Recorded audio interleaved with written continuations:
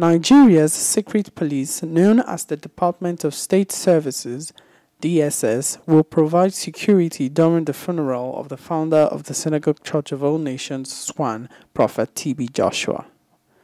This was disclosed during a press conference held on Tuesday, June 29, at the church's headquarters in Lagos, Nigeria.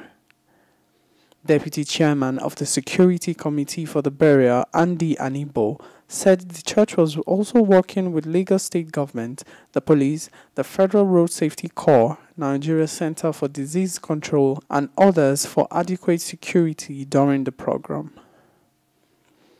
We have also made adequate arrangements with the National Union of Road Transport Workers, NURTW, to grant us permission to close the frontway, and there will be a diversion to Oladiwura.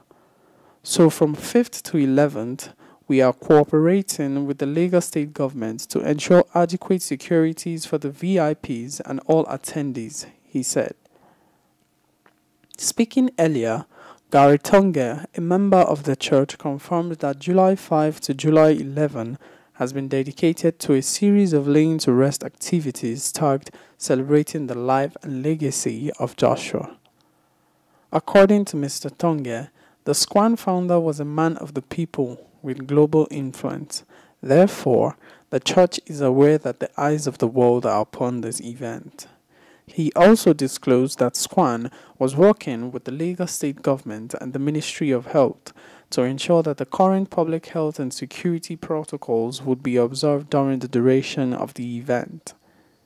He, however, appealed to the general public who would not attend due to the current public health challenges to watch the broadcast from the comfort of their homes. Tonge said the event will be broadcast live on Emmanuel TV, DSTV, GoTV, and streamed on Facebook.